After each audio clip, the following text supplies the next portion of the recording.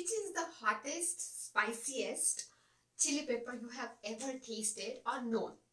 For me, if you ask me this question, it's the Thai chilies, we call them green chilies, or habanero peppers, or jalapeno, or the regular ones which are Tabasco. That's the only chili spices I know. But do you know that in the world there are around 3,000 varieties of spices, and the hotter the redder it is, and the you can sell them, the smaller it is and the red it is, then it's the spiciest chili pepper. So welcome to our spice series. It's week 34 and we are going to talk about 3 hot health benefits of chili pepper, red chili. Okay, so our spice is mostly related to red chili powder, but we are going to have a look over all of those, including the chili peppers, or even the green chilies, or a little bit about all the chilies, cayenne pepper and paprika. So stay tuned till the end. Okay, so welcome to Sona Motivates. Sona motivates you to eat healthy, be happy, and enjoy every moment. So guys, chilies gets their characteristic spice or the hot and spicy kick from the alkaloid named capsaicin.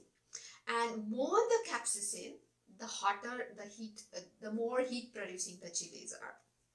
Now, while we are talking about this heat or the spiciness of the chilies, do you know that the chilies have their own spice measuring unit, and it's called the Scoville heat unit, and we'll call it SHU for ease of improving our video, so we can move faster. Anyways, so it's Scoville heat unit, and the bell pepper, it ranks 0. So SHU ranks 0 at first, and all the way it extends to all the way to the ghost pepper, and we are going to know more about which is the spiciest chili pepper in the world. Okay, so bell pepper ranges from 0, but then the jalapeno, Tabasco, or cayenne pepper, or habanero, they land in between those, between these range, and the spiciest for till couple of years ago was the one called as ghost pepper or Naga Jolokia, and it is from India, and it has million around SHU. It has million Scoville heat units, and till a couple of years back it was supposed to be the spiciest pepper in the world, but these days the most spiciest one is the Carolina Reaper, and it has more than 2 million SHU. And do you know that it is actually a cross between habanero and the red pepper? Sorry, not red pepper, red habanero and the ghost peppers. That is we just call it the Naga Jolokia. So it's the cross between those. It is 200 times spicier or hotter than jalapeno peppers. So you can imagine how hot or spicy it is. So Carolina Reaper is the spiciest pepper known to the world right now.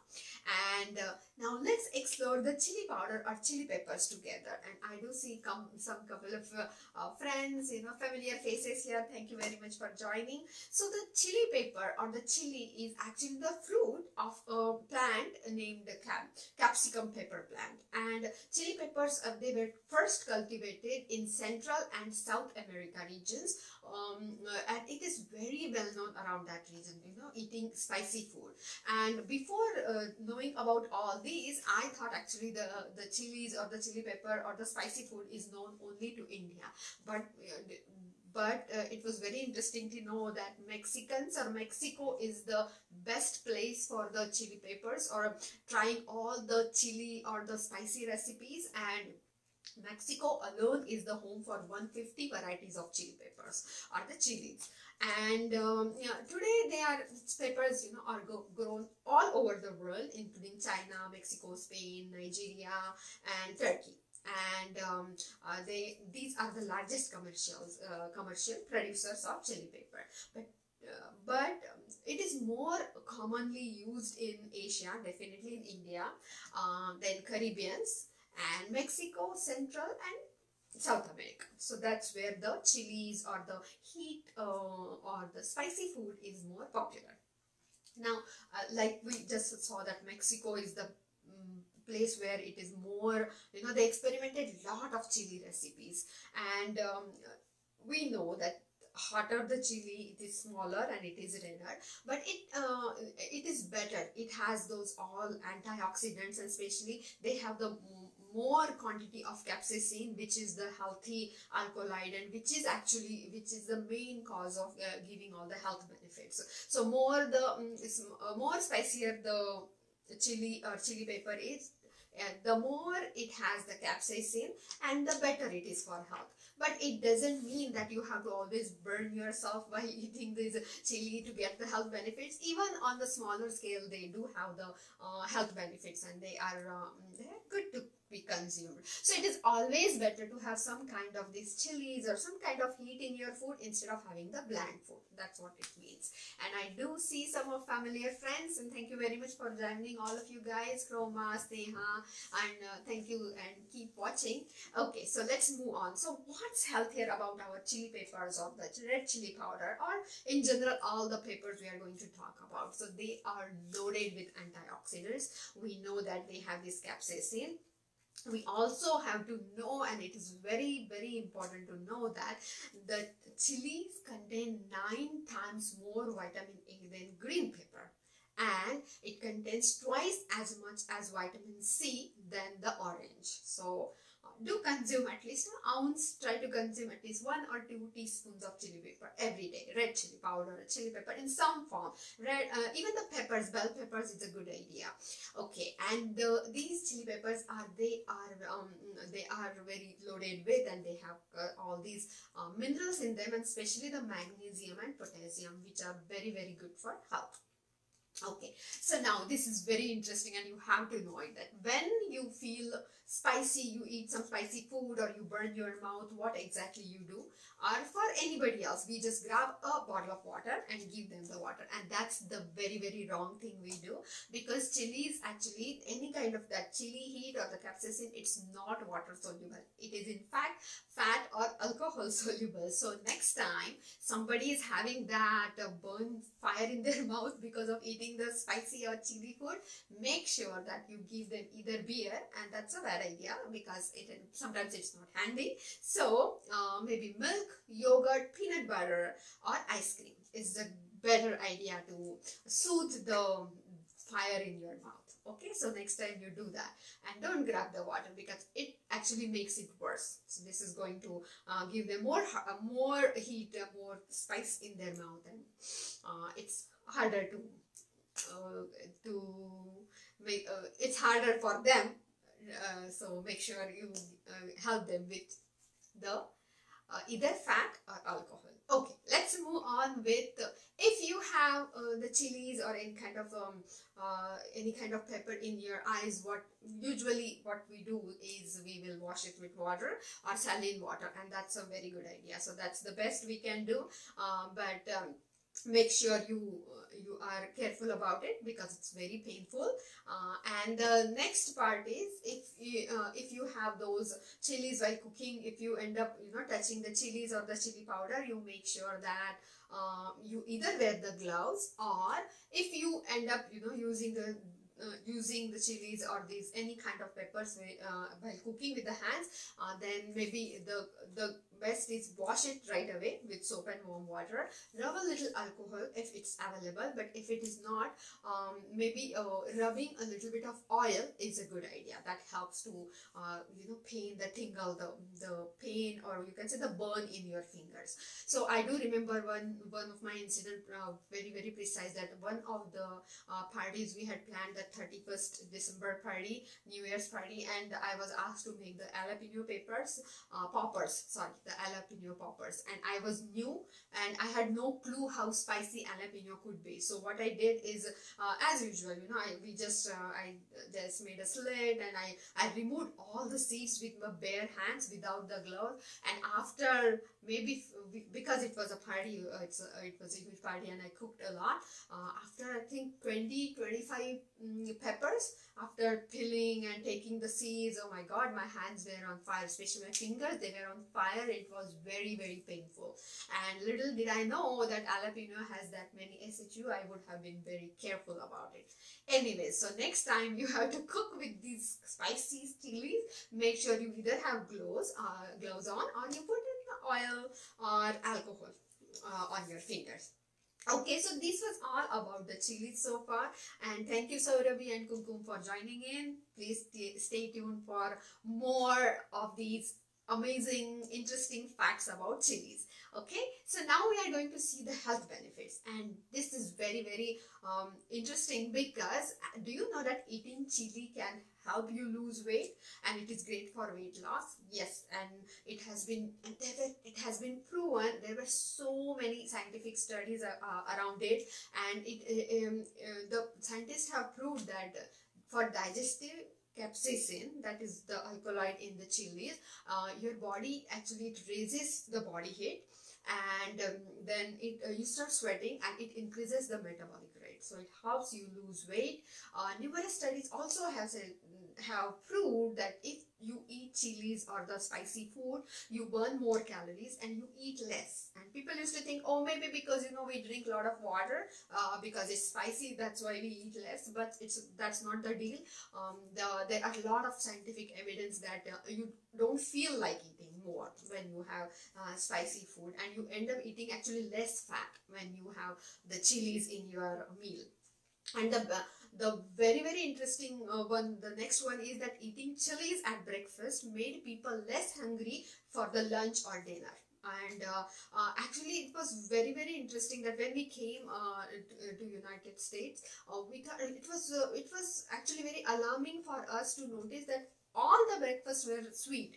So everything we ate in the morning, everything had syrup in it. And back home, we were so used to eating some kind of spice in the breakfast, and it doesn't have to be the burning hot, but we definitely had the flavor of spice. Maybe just couple of these 2 or 3 of these Thai chilies in some kind of a dish we made, or even a little bit, a pinch of this red chili powder in maybe curry we made. So it was always something with a little bit of spice, and little bit did we know that it was actually helping us stay fit and not gain the weight. But then, of course, after we adapted the lifestyle here, we realized that it has a lot of sweet options here. But of course, you can always have the black pepper on your scrambled eggs, or you can add a little bit of these the chopped chilies in your omelette,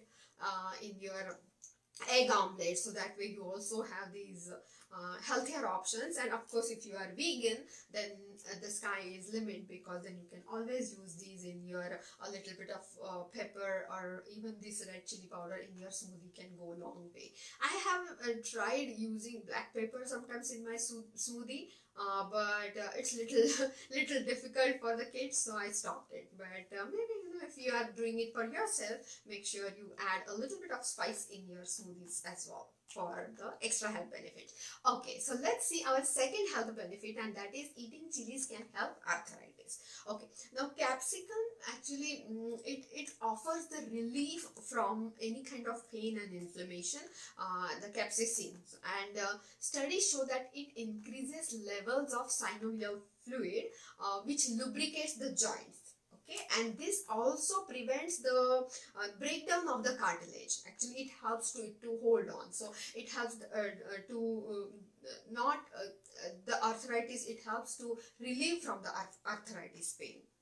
Now, the pain. A couple of years ago, the scientists also discovered a ointment or a cream with this capsaicin alkaloid, and they also tried and experimented on some of the individuals by rubbing this cream at least 4 times a day for 2 months, and then they realized that these people actually started healing from the osteoarthritis. And after 3 or 4 months, actually 81% of them they declared, they told that they had decreased arthritic conditions, and even the stiffness in the morning was reduced. So there is definitely this scientific study about how eating chilies can help arthritis, how it can help you lose weight, and last but not least is eating chilies can improve the cholesterol levels. Yes. Hello Pratibha for joining. Hello Beena, and thank you very much. And let's move on to our third health benefit, that eating chilies can improve the cholesterol levels. Okay, so what happens when you have chilies or any kind of pepper or spice in your diet every day is that it helps lower the high cholesterol. Now how? By breaking down the cholesterol from the body, it prevents the buildup, it prevents it again from getting into the place, and it helps the removal, and it excretes the bad cholesterol from your body, and it makes sure that the good cholesterol still its level still keeps increasing. So it reduces the bad cholesterol and it keeps the good cholesterol intact. So that's how these chilies or even the chili powder or any kind of peppers help us in having these best health benefits of for our bodies. So what exactly you can, in what forms you can have these chilies or chili powder? So we have definitely seen the black pepper many weeks back. So it's 34th week. So I don't even remember which week was it when we talked about the black pepper. But anyways, please go ahead, scroll it on our YouTube or maybe on our Facebook page and just check which week was it with the black pepper. But you can have the black pepper, you can have the red chili powder, you can have the cayenne pepper, you can have the paprika or the chilies in any form. Of course, I am not very comfortable with the spice of habanero or jalapeno, but it's up to you. If you really enjoy having spicy food, then be the person to experiment and try it. Okay, so this is what about the chilies. And what more do I have to add? Yes, I cannot forget about it. So can you make out the difference between which is which? So this one is paprika, this one is the cayenne pepper. Now what is the difference? Because people always ask, can we substitute one of them with the other one? Let me also show you the red chili powder, and this is very common in our households. So okay, no, you cannot substitute one for the another, because now you can see the paprika, it is the mildest. Even though it looks very bright, it just adds the color. It is actually from more of the sweet pepper. Sometimes it's spicy, but not most of the times, because it is made with the sweet peppers. So it has this very mild taste, so it's more for color. Okay, now this cayenne pepper definitely is very spicy, because just now we saw, remember the SHU, the Scoville heat unit, this one lies around, I think it lies around 30,000 to 50,000 units. So it's very spicy. So a little bit goes long way, but sometimes you add and you don't see the color to the dish, and you're like, oh, maybe I have to add more. So make sure you are very careful about this when you add this. Now comes the red chili powder. You can get them in some Mexican aisle, or you can get them in Indian stores, or even some kind of very specific ethnic stores. But this definitely has other spices added. Sometimes it has garlic powder, or I have seen there are a couple of other spices people do add to this. So it cannot, definitely, if your recipe calls for paprika, then you cannot add this, or the other way around, because the taste will be totally different. This one in our household is very common, that it's actually the recipe is very peculiar, and it is always handed over by the earlier generation. And you won't believe, each Indian household have their own red chili powder recipe as well. And even the red chilies, their types differ from region to region. So if you travel from south to north, the red chilies will be different, and their powder recipes will be different. Someone will add different kinds of red chilies and make the powder. Someone will make only one, make the powder with only one red chili. So everybody's dish might taste different with the same ingredients. So this is very common back home. Okay, so this was all about the chili powders, the cayenne, the paprika, and the chili pepper, and also about the Thai chilies.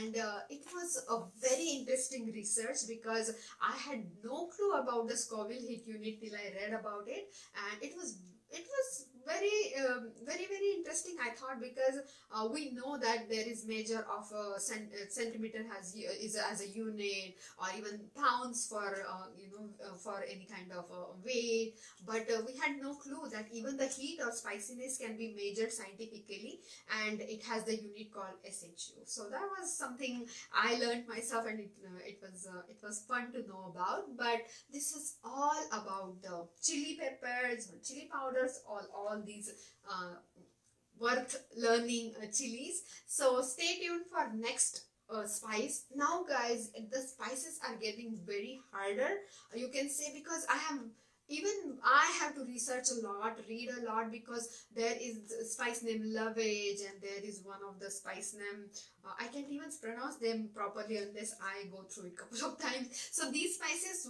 I've never been using it at home myself, so I'm going to try recipes with it. I'm going to try to learn more and bring a lot to you. So please stay tuned for the next spices, and any new spice, if you want to explore, you know where to find us.